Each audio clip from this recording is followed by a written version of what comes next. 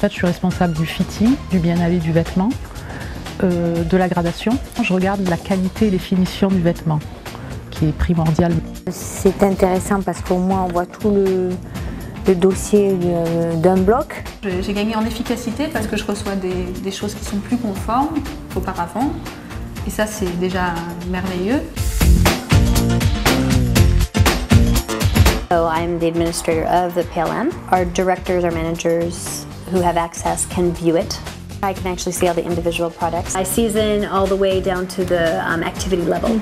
And then you have visibility, for example, to the target costs, the margin we've asked for, and then the actual costs are here as well.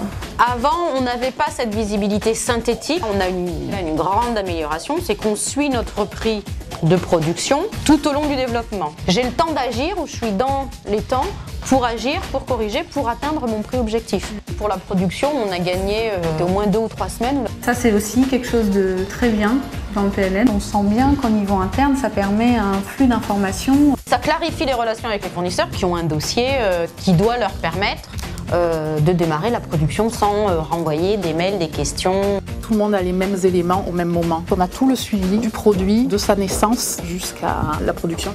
Auparavant, c'était des emails, c'était des boîtes, c'était des stocks.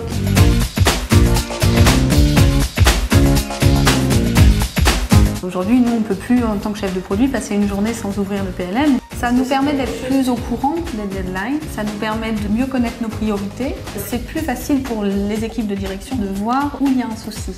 So it was a process work as well as implementing the system. I never have questions on how to use it. It's very visual. It's pretty impressive when you do have a department that says, okay, we have a question about this product, you say, oh, go to the PLM.